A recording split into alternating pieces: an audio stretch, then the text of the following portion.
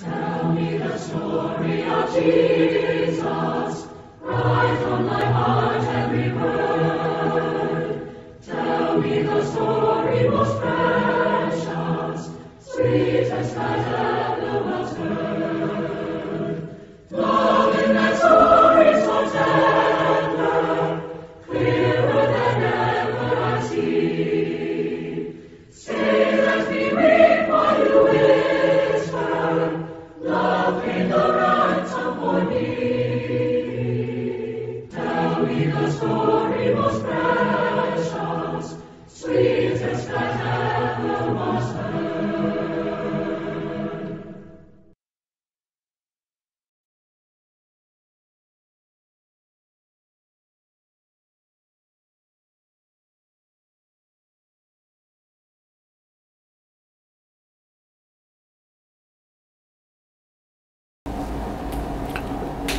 Okay, this morning I want to begin what will probably turn out to be a series, because it just doesn't seem like I can do anything other than series anymore.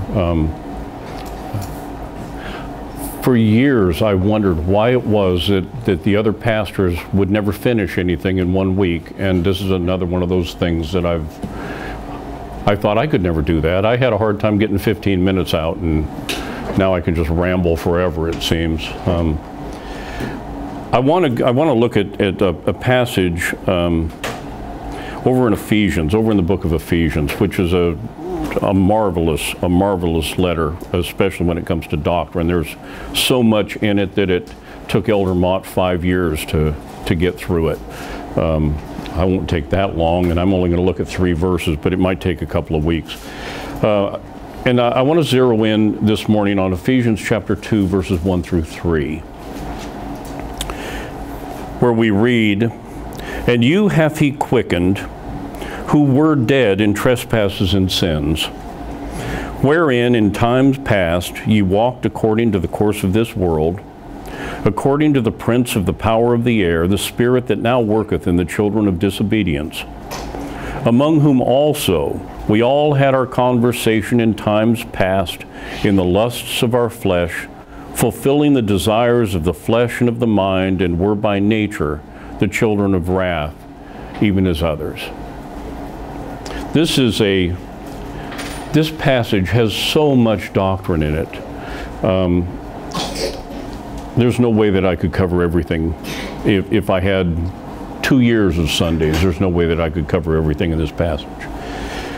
But there's a few things that I want us to notice. Number one, it says, "And you hath he quickened, who were dead in trespasses and sins." I want you to notice something. This is very important. I want you to notice.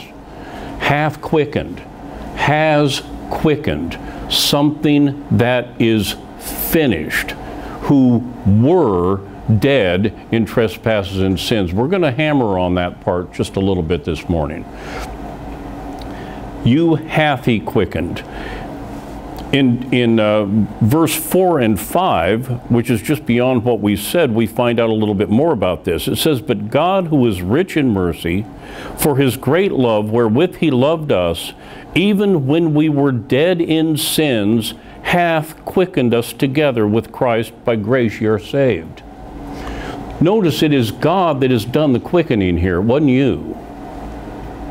You didn't quicken yourself. You did not bring yourself back to life. God did that when you were dead in sins. Not at the time when you ran down the altar to shake the preacher's hand and ask God to forgive you. By the time you ran down the aisle to shake the preacher's hand, it was too late. You were already quickened. There's not a human being on planet Earth that has ever believed in Jesus Christ that was not already a child of God. If you believe in Christ, it's because God has already quickened you. It's that simple, and this verse makes that plain. Now, hath quickened in the Greek is what we call the aorist aspect, or the perfective aspect. It's something that's a past completed action. And to quicken means to reanimate. This term, quicken together, it's something that is someone that has lost the animation of life that has been reanimated. Now, we can spend a week talking about how it was that we lost that animation of life, but I can give it to you really quickly. Adam in the Garden of Eden. When Adam sinned in the Garden of Eden, he killed the entire human race. And the entire human race from that point forward was born dead. Now, they weren't born physically dead, of course. Adam lived for 900 and something years after that. So he didn't drop dead immediately upon sinning, but he dropped dead spiritually. And I want you to look at something. This isn't in my notes, but let's turn to it anyway. It's over in Genesis chapter 5. We have so many people, and you will hear it over and over and over and over again, talking about how we are created in the image of God. You know that's not true. Adam was created in the image of God, but we weren't. We weren't created in the image of God. In Genesis chapter 5, it says, "This is the book of the generations of Adam. In the day that God created man, in the likeness of God made he him. Male and female created he them, and blessed them, and called their name Adam in the day when they were created. And Adam lived 130 years and begat a son in his own likeness." Not in the likeness of God. His son was created in Adam's likeness. Well, what happened between the time God created Adam and this son was born? Adam died. He died spiritually in the Garden of Eden. And so the likeness in which the son of Adam was born, and every son of Adam since, son and daughter for that matter of fact, every one of them has been born dead spiritually as a result of that. And so you were born dead. And Paul is telling these Ephesians that God hath quickened you. In other words, he's taken something that was born dead and brought it back to life again. Now, if you were born dead, how long do you think it would take to talk to somebody that's dead to get them to accept something so that they could come to life? If I were able to give you a dead person, the words to come back to life, and I went to the morgue today, how long do you think I'd have to preach to the people laying on the slabs before they would accept that and come back to life? I'd be there a long time. I'd probably miss church next week if I just kept doing it, right? It would be a gigantic waste of time. You cannot bring something back to life by talking to it.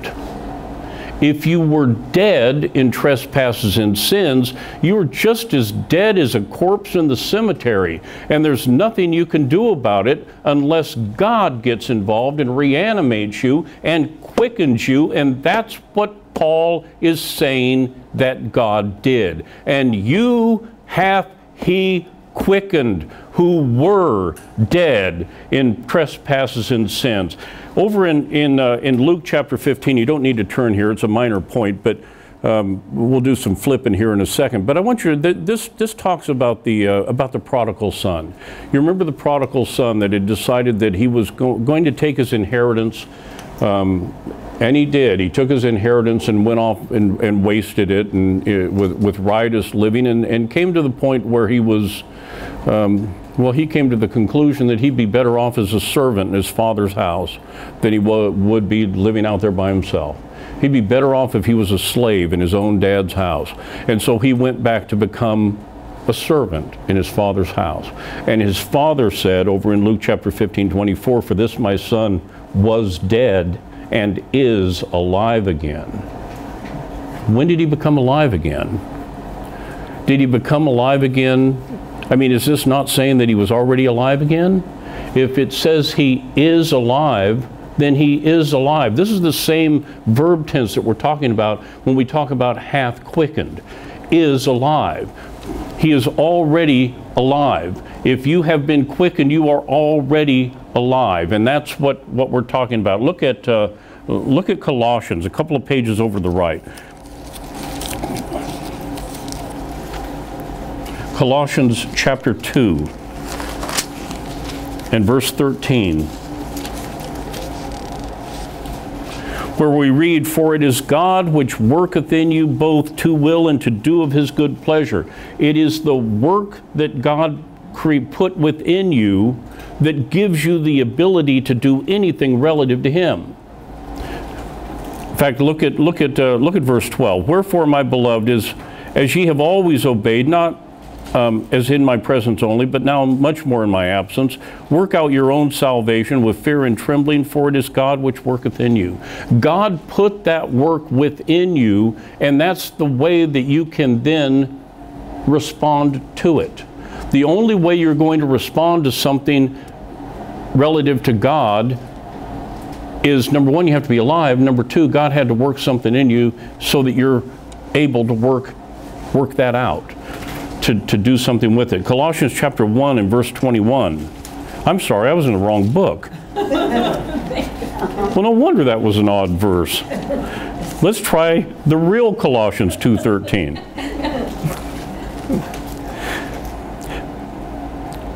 That's better. "And you being dead in your sins and the uncircumcision of your," is this right? "Flesh, hath he quickened together with him." You know, we were talking just before church started. Chad was talking about the fear of standing up here and doing something wrong. See, Chad, it happens to all of us. "And you being dead in your sins and the uncircumcision of your flesh, hath he quickened together with him, having forgiven you all trespasses." Hath he quickened, finished, done, finalized. God has done it. And if you're a believer in the Lord Jesus Christ, all of that's past. That is good news, is it not? Which is what the gospel means. Is that not good news to know that if you're a child of God, it's forgotten, it's past, it's over with. All of that stuff is behind you, and God took care of it. And if God took care of it, it's done. You don't have to carry it around with you anymore. Look also at Colossians chapter 1 and verse 21.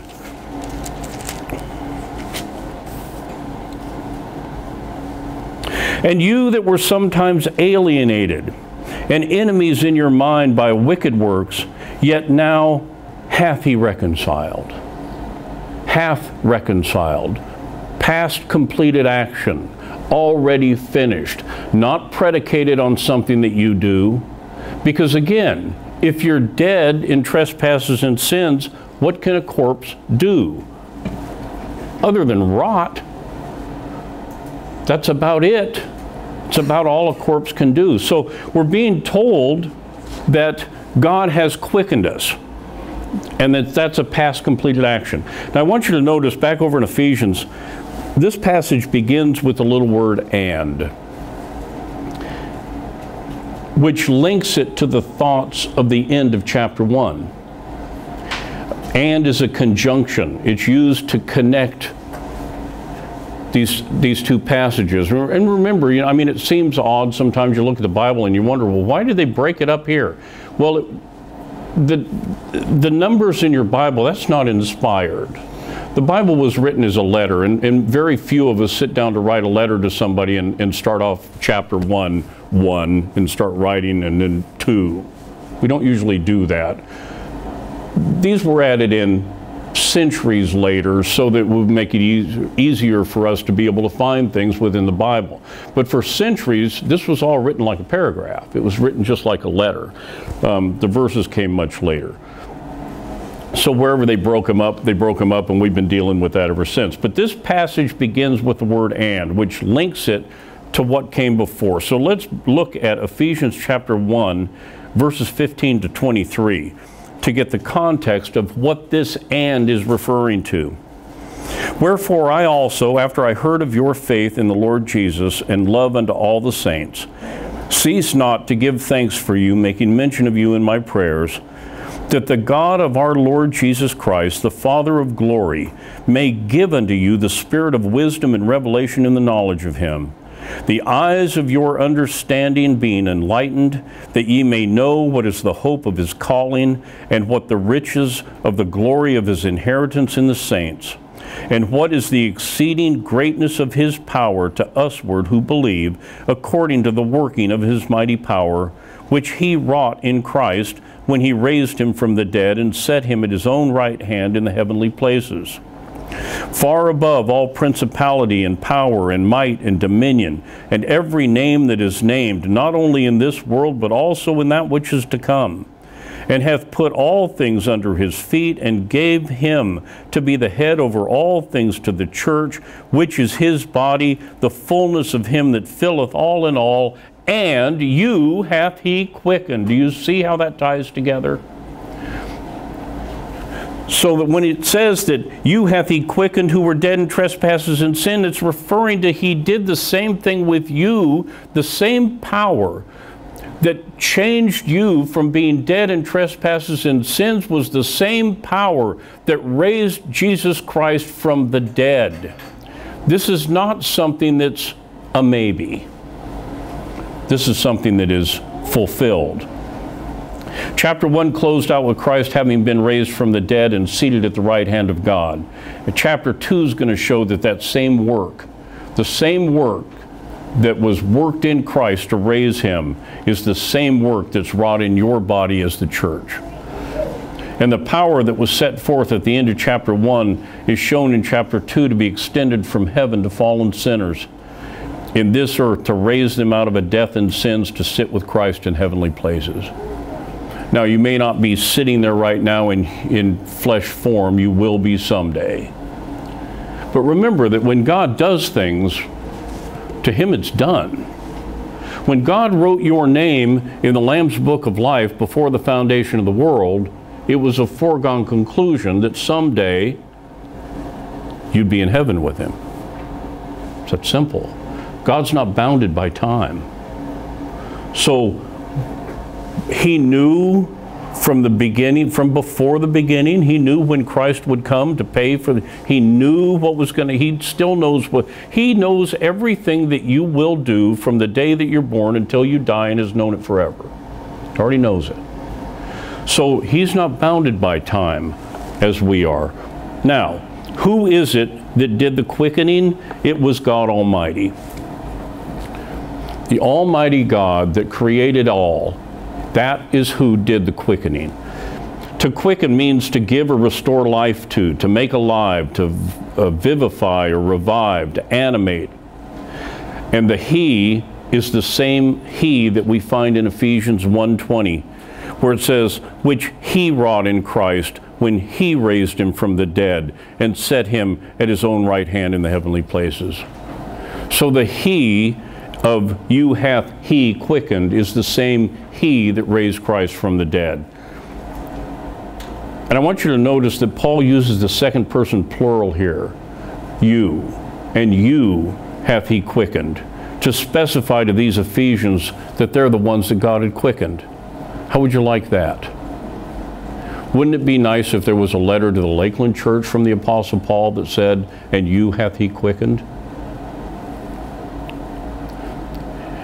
You know, I've longed, I wished for years that my parents had have named me Rufus, because there's a passage in the scripture that says where Paul salutes Rufus, chosen in the Lord. And that would have been nice if my name was in here. It's not. I have to base things off of other evidences because, well, my name's in here, but it's not in that sense.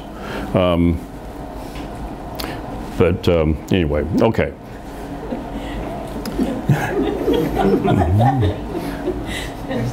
I just got that look.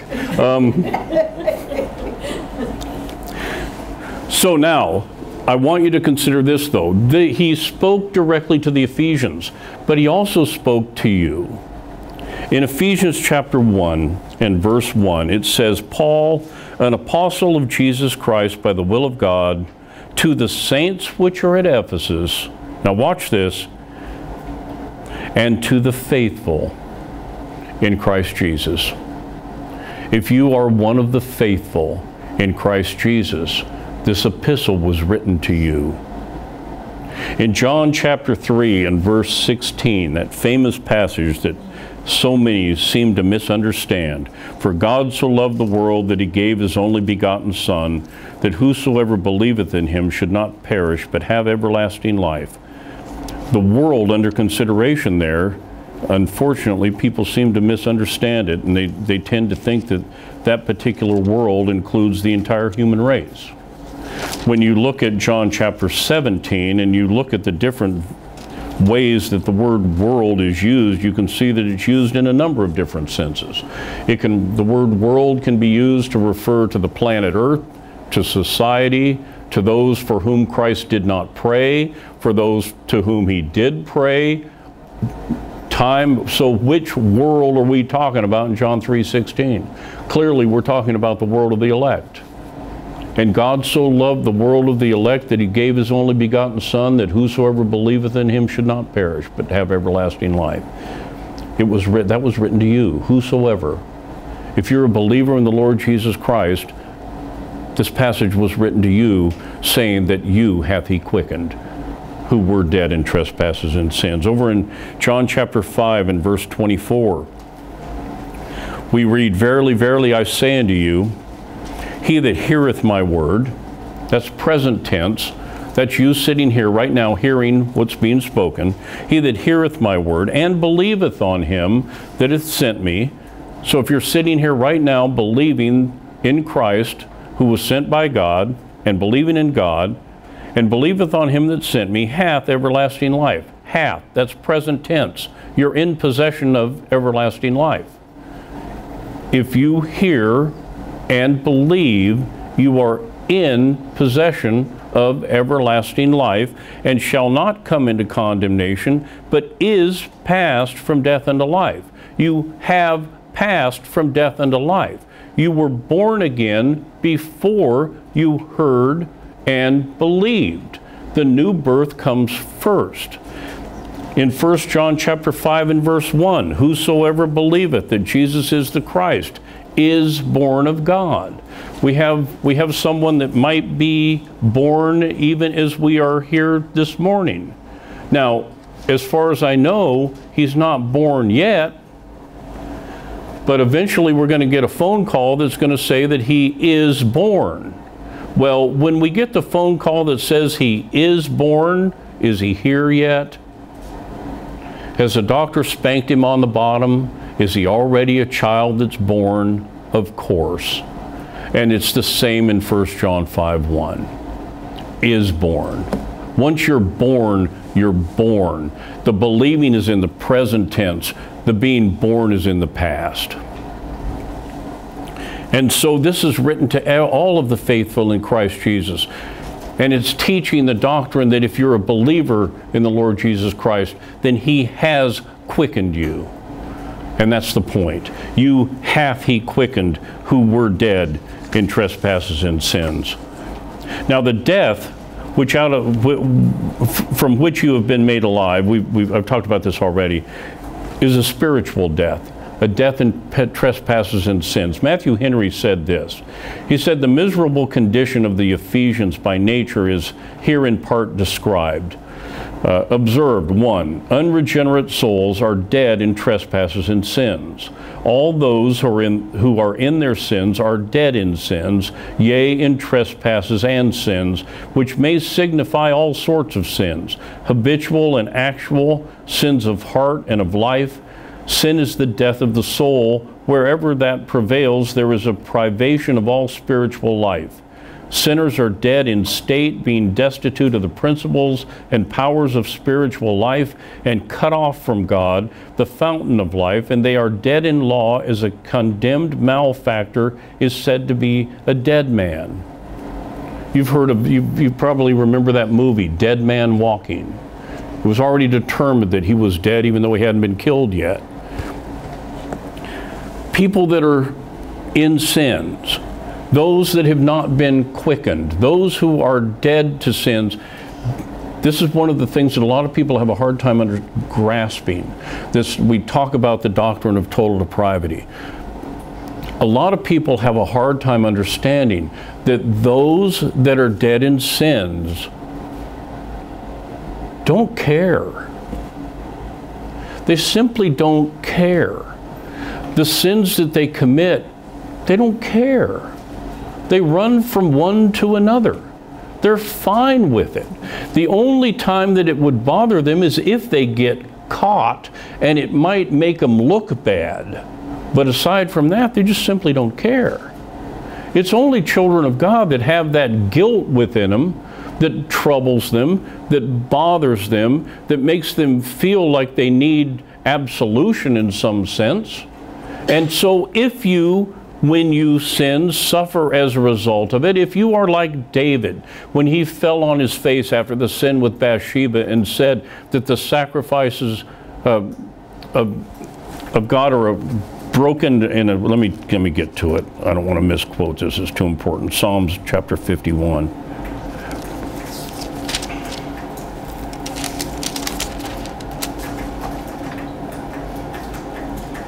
The sacrifices of God are a broken spirit, a broken and a contrite heart. O God, thou wilt not despise.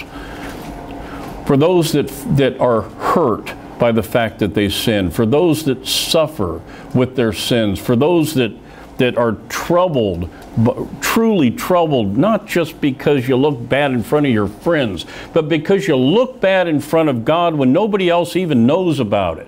If it bothers you when nobody knows about it, that's an evidence that you are one of God's children, because if you're not, it wouldn't bother you. It simply wouldn't bother you.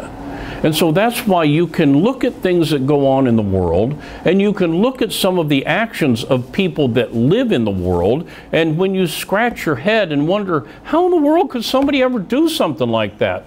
They don't care. It doesn't bother them. It doesn't bother them to lie to your face. They don't care unless they get caught. It doesn't bother them to do any of that kind. It just doesn't bother them. The only people it bothers are God's children. So if it bothers you, if your sins grieve you, that is an evidence that you hath he quickened who were dead in trespasses and sins. Okay? Now a trespass, you know what a trespass is. You put up a sign on your property that says no trespassing, no hunting, and somebody comes along with their shotgun and climbs over the fence. What are they doing? They're trespassing. They've gone past the boundary of where they were supposed to go. That's a trespass. A sin is a transgression of a law. We're told over in 1 John chapter 3 and verse 4 that that's exactly what it is. 1 John chapter 3 and verse 4 says, whosoever committeth sin transgresseth also the law, for sin is the transgression of the law. If there is a law and you transgress that law, you have committed a sin.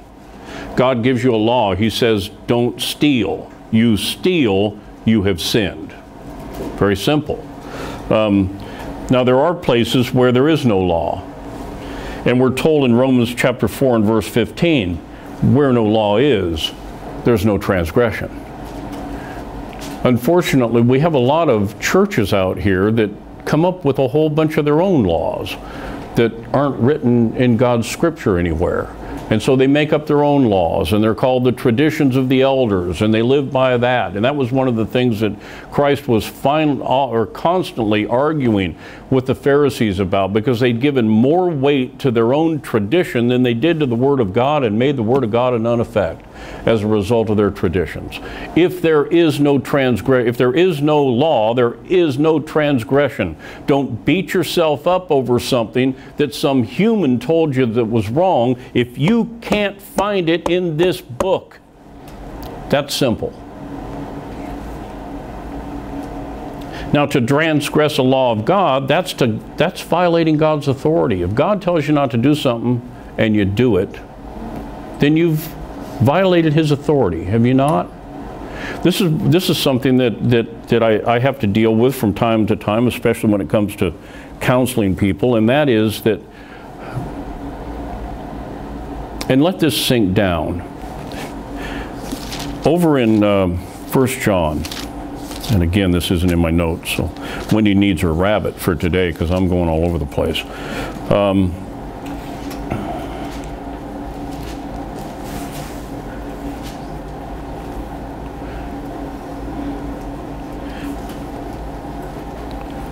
And of course, I don't have it marked.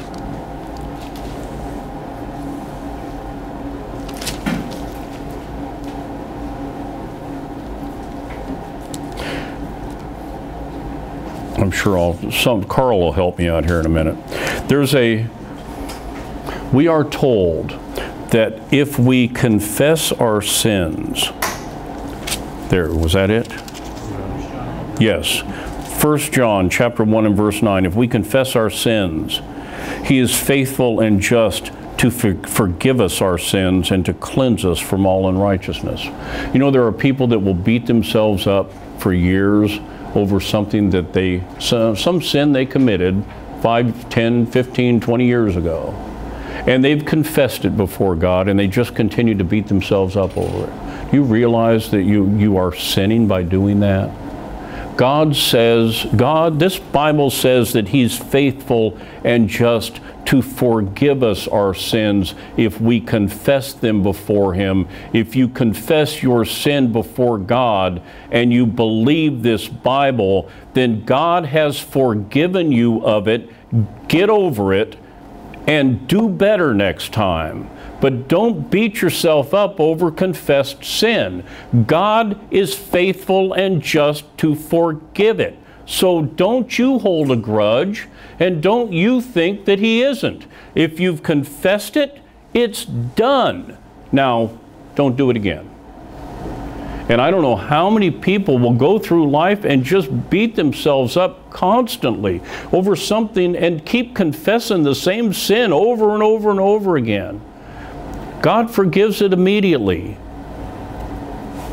He understands that we're but dust.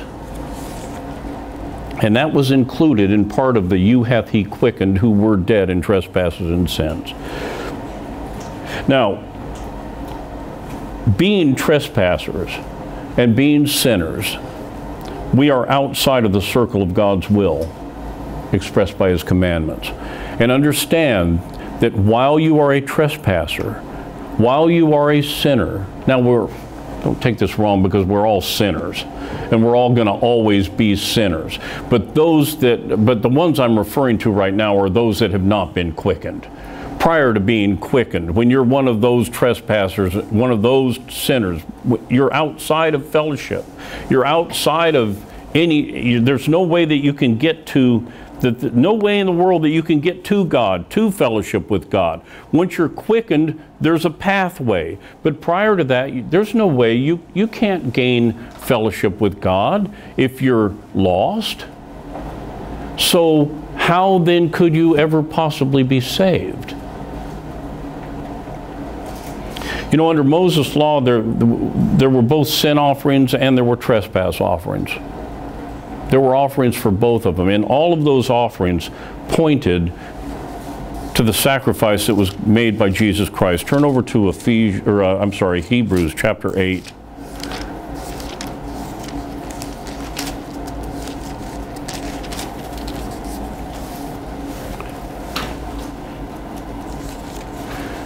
We'll begin with verse 3. Hebrews 8. For every high priest is ordained to offer gifts and sacrifices, wherefore it is of necessity that this man have somewhat also to offer. For if he were on earth, he should not be a priest, seeing that there are priests that offer gifts according to the law, who serve under the example and shadow of heavenly things, as Moses was admonished of God when he was about to make the tabernacle. For see, saith he, that thou make all things according to the pattern showed thee in the mount. You see, all of those sacrifices that went on, all of those laws relative to the trespass and the sin offerings that were given in the Levitical law pointed to the day that Christ would come, and Moses was told to make all things according to the pattern in the mount. When God gave him the instructions, which is a shadow of what actually goes on in heaven.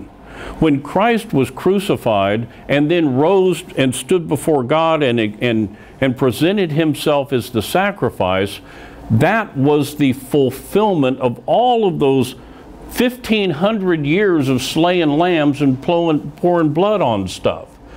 All of that was fulfilled in that one act. And what went on down here was a picture of what was going to someday happen there. Okay? All those Levitical laws relative to sin and trespass offerings were fulfilled when Christ did that. Look at Hebrews chapter 9, verse 22.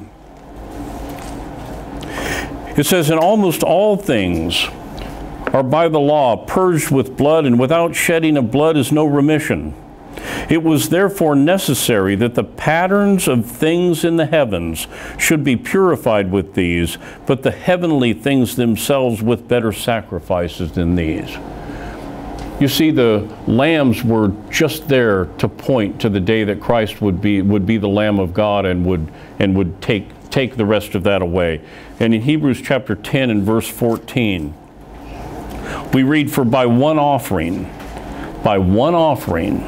he hath perfected forever them that are sanctified, whereof the Holy Ghost also is a witness to us, for after that he had said before, This is the covenant that I will make with them after those days, saith the Lord. I will put my laws into their hearts and in their minds, and I will write them, and their sins and iniquities will I remember no more. Now where remission of these is, there is no more offering for sins." So there is no offering that you can make for your sins. That's already been made. And it was made by one so much better than you. Jesus Christ took upon himself all of the sins that you've ever committed, all of the sins that you will ever commit, and not only that, he took upon him the nature of sin, the broken part of you that was inherited from Adam, and he took all of that away, every bit of it. That's what and in doing so, when God comes along and quickens you, that's all erased. It's gone. So why do we sit around and complain? Why do we, it's interesting that many times we're somewhat, I don't know the word that I'm looking for. We're somewhat subdued in our presentation to the gospel of our friends. I don't know if it's because we're afraid they're going to reject us. I don't know if I don't know what it is, because what we have is so much better than what the rest of the world has. What we have is a finished thing. It's something that we don't have to worry about. You know what? You don't have to run down. We don't have to sit here and sing "Just As I Am" every week and have people run down the aisle and fall down on their knees and ask for forgiveness. We don't have to do that over and over and over and over again. I don't have to spend 90% of my sermon trying to get you people saved eternally. I can actually teach you something other than go through the same thing week after week after miserable week and just try to get you down the aisle. Right? We have something that grants us freedom. We have, the way the Bible says it, rest. We have rest. We are able to rest from this constant working to try to get saved. And that's what the gospel is, and that's what it means when God says, "And you hath he quickened." You're already made alive.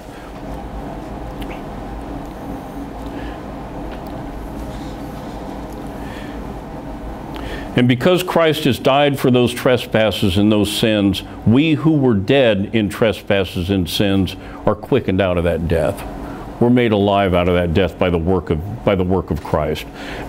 And so the announcement of Ephesians 2:1, "And you hath he quickened, who were dead in trespasses and sins," is the effect of the atonement of Christ. That's what brought it about. These Ephesians, just like all of mankind that comes out of Adam, were dead. Dead means, literally, and in this sense is directly connected. One that has ceased to live, deprived of life, in that state in which the vital functions and powers have come to an end and are incapable of being restored. When you are made alive from something that was dead, understand what dead means. It doesn't mean just kind of unconscious. It doesn't mean, well, you know what, I could do something on my own. No, you're dead. And it's evident from verses 2 and 3 that describe the lives of those that are dead in trespasses and sins, that it's that particular type of death. Notice, let's look back at verses 2 and 3 and see where we were in times past. Now, I made the statement a little bit earlier that people they just don't care. Let's see what the scripture says. Wherein in time past, chapter 2 and verse 2 of Ephesians, wherein in time past ye walked according to the course of this world. Think about that. Think of life in this world as being a racetrack. Like a Grand Prix racetrack. And there's a course that you have to follow in that racetrack. And you go around and around and around on this course. And you follow what everybody else is doing in the world. You do the same thing. You make the same patterns. You follow all the same thing, trying to get to the front of the line, okay? You walk according to the course of this world. That's what people do out there in the world. They walk according to the course of the world. Whatever the world's doing, that's what they do. They follow it. According to the prince of the power of the air, because he's the one that's in control of the course of this world. The prince of the power of the air, that's the devil. And so you're following the course that was set out by him for you to follow. That's what you do before you're quickened.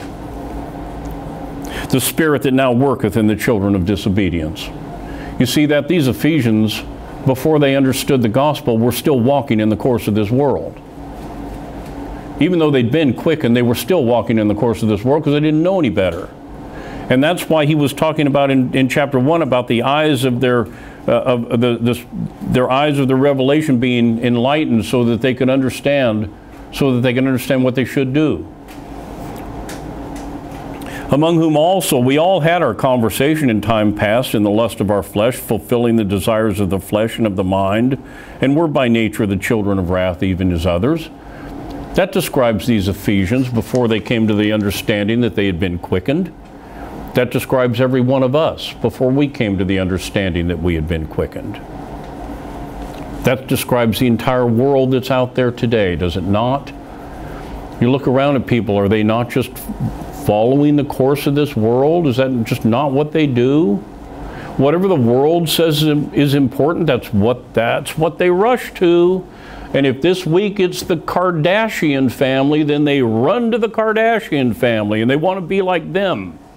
And next week, if it's something else, they'll want to be like that. They follow the course of the world, patterned out by the spirit of the power of the air. The devil's in control of all this stuff. He won it when he ended up sending Adam and the rest of us into hell. So that's what these Ephesians were doing. The very same thing. These people were very much physically alive, right? So the death is not they're very much physically alive. People out there are very much physically alive. So he's not quickening them from that death, he's quickening them from spiritual death.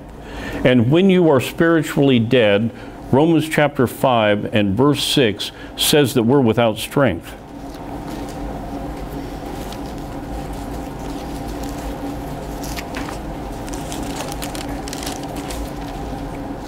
It says, for when we were yet without strength, in due time Christ died for the ungodly.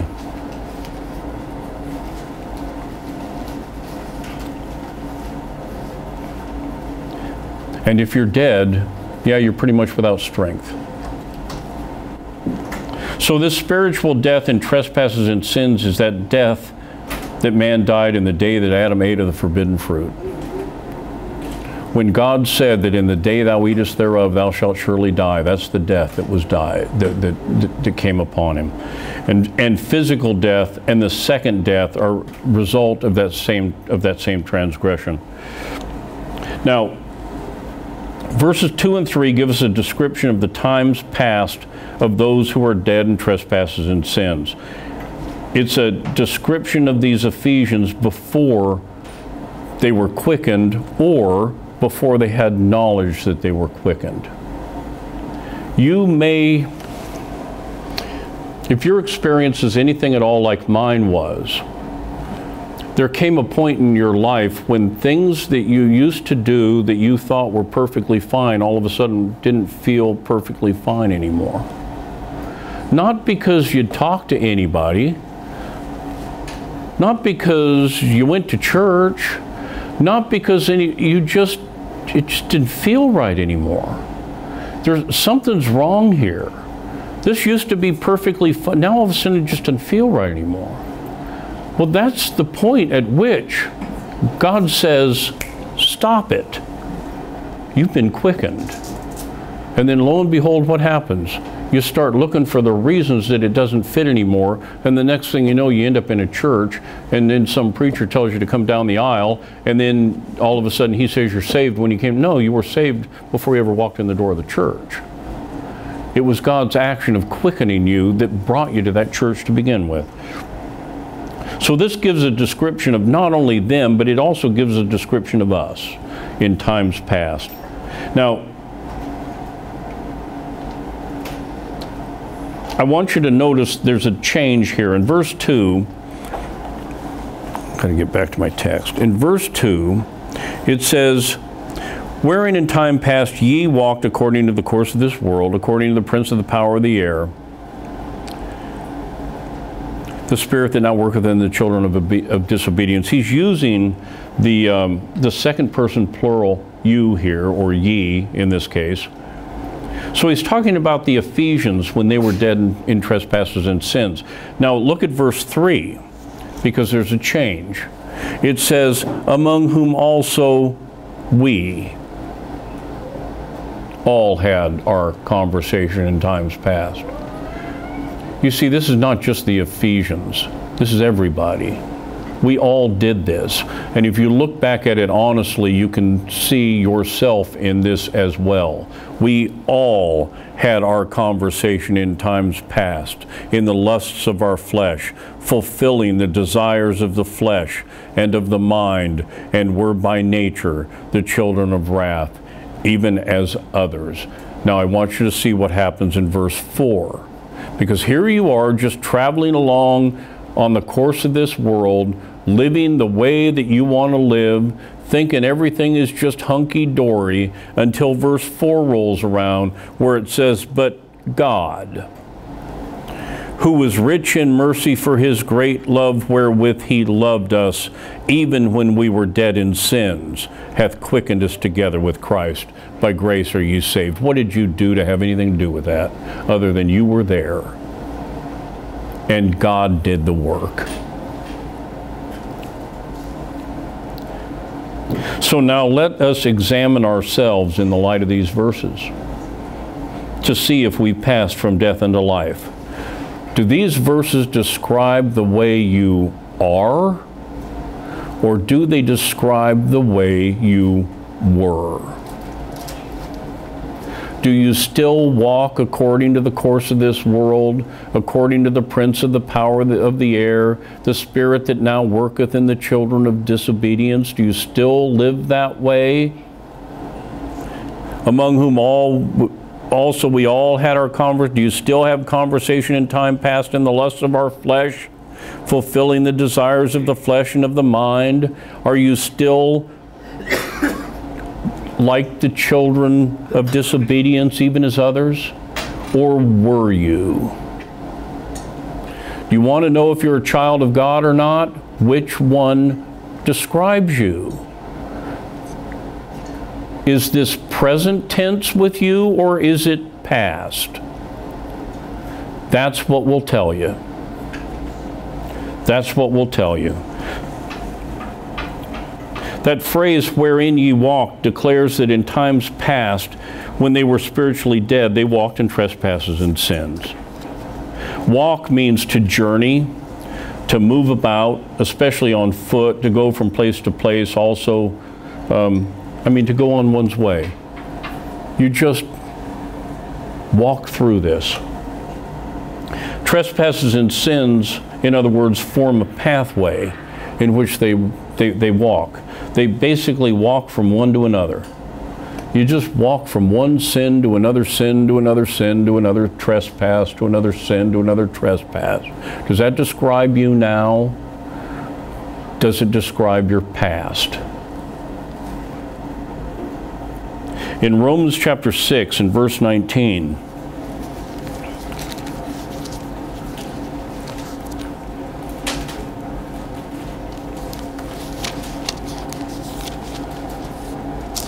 we read that, I speak after the manner of men because of the infirmity of your flesh, for as ye have yielded your members servants to uncleanness, and to iniquity unto iniquity, even so now yield your members servants to righteousness unto holiness. For when ye were servants of sin, ye were free from righteousness. Understand that even a child of God can walk according to the course of this world. And in doing so, they have yielded themselves to be servants of the devil. And so what Paul is trying to tell these Ephesians is that you have been quickened. Clean up your act. You see, the call from the pulpit is not to get you eternally saved.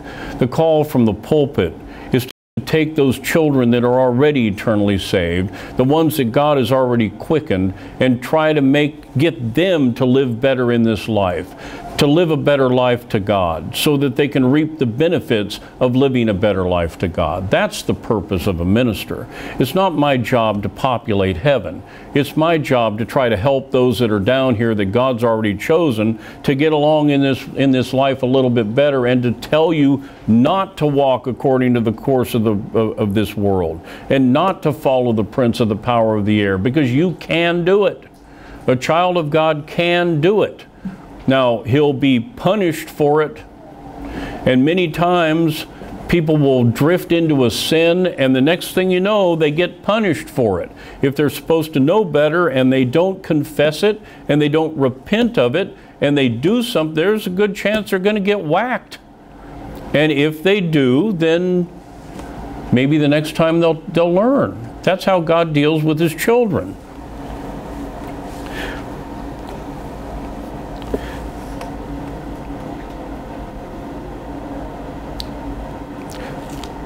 Now, these Ephesians, prior to this, in Romans chapter 8, we're told that they were told partially why.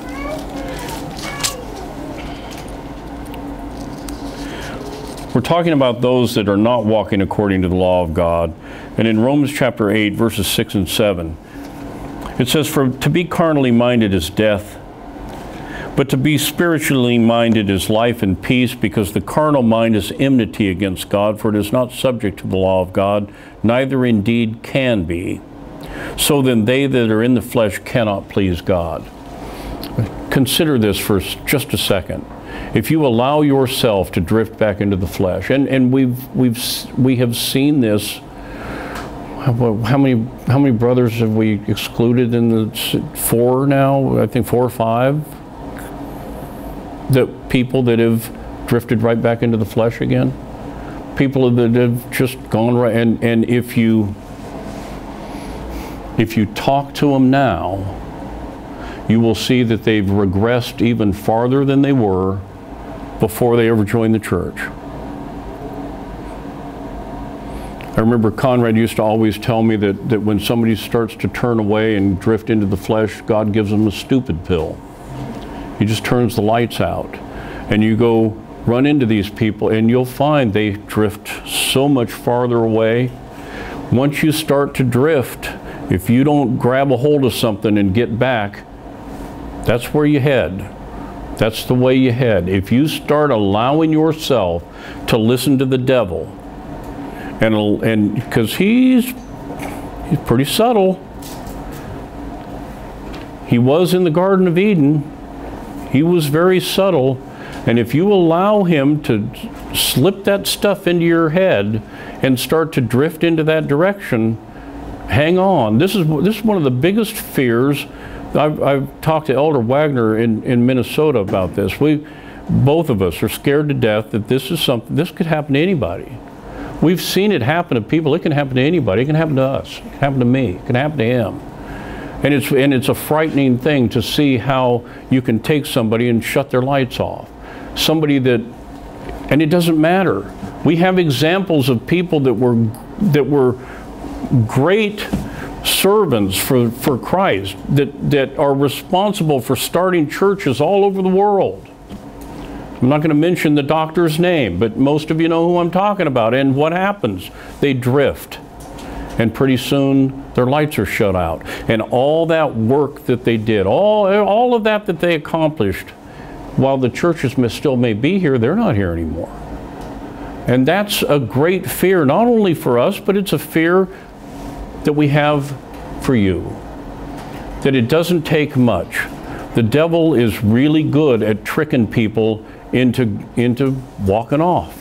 And that's why sometimes we end up with churches that are as small as they are, and why it is that sometimes people tend to go away, because they forget the fact that they've been quickened, and they start to look at the course of this world, and they take their eyes off of God, and they start putting their eyes on themselves. And the minute you start thinking about yourself more than you start thinking about the sacrifice that was made for yourself, you are in danger of walking according to the course of this world, even if you're one of God's children. So that's why we spend our time up here pounding on the pulpit for this, because it can happen to any of us. And when that goes on, you are not then in God's way. Whether you're a child of God or not, there comes a time when you can drift away to the point to where you are completely and totally out of the will of God. In Psalm chapter 119 and verse 130,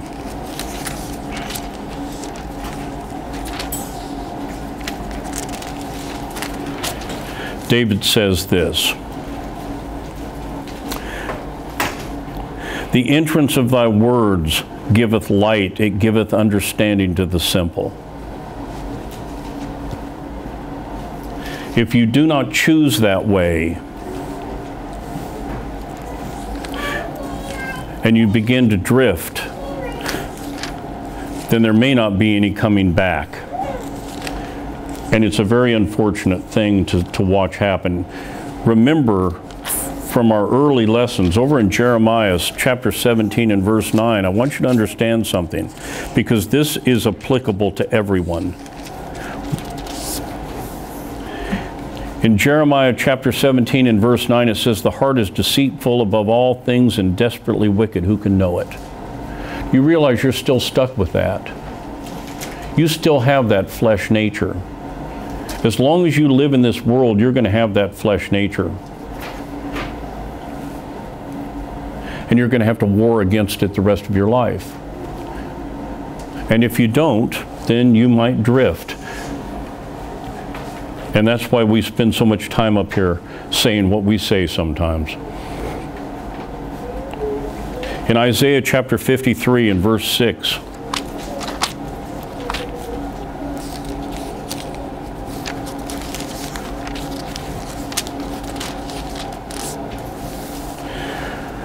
we read, "All we like sheep have gone astray. We have turned every one to his own way, and the Lord hath laid on him the iniquity of us all." That was the reason that Christ went to the cross. Every one of us is turned away. We did it as a result of the sin of Adam, but you know what? We would have done it anyway. Before we start thinking that Adam screwed up, let's remember that Adam was fresh from the hand of God. Adam was so much more intelligent than we are. We've digressed since then. And he couldn't keep it. He could not keep a simple commandment. Could not keep one simple commandment.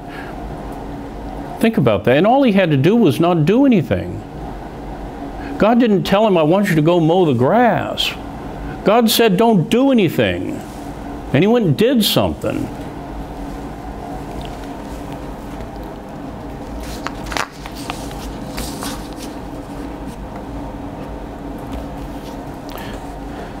Turn to Genesis chapter 3 and verse 8.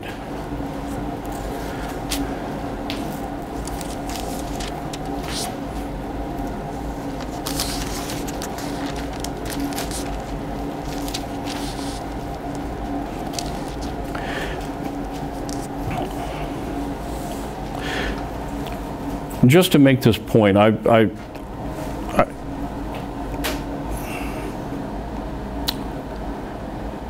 the point being that, and I've been working around this thing for a long time here. I've made the statement earlier that those that have not been quickened don't come to God.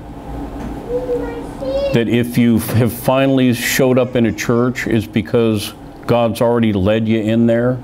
And once He's led you in there, it's too late to try to get saved. You're already a child of God. I've tried to make that point. I want you to think of exactly what it was.